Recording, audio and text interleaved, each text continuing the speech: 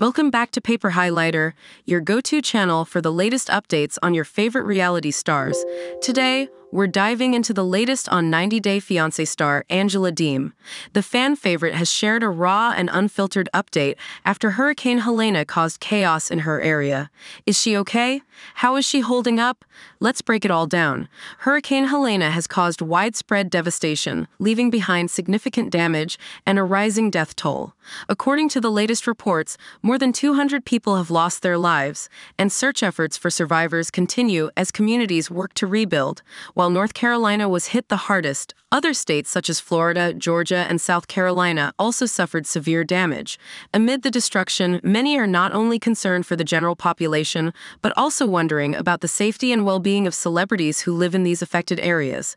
In the wake of Hurricane Helene's devastation, 90 Day Fiancé cast member Angela Deem recently shared a candid update with her followers, showcasing a natural look without makeup or filters, something fans rarely see from her. Angela informed her followers that she currently has no phone service, which prevented her from doing a live update as she usually would.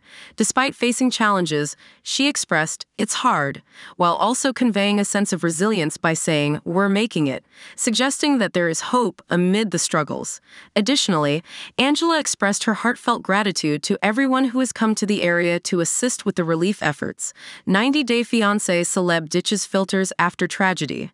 Angela Deem, known for her polished appearances in live videos, opted for authenticity this time, dropping her usual filters and enhancements in light of recent events. With Hurricane Helene wreaking havoc, she embraced a more genuine look to connect with her followers.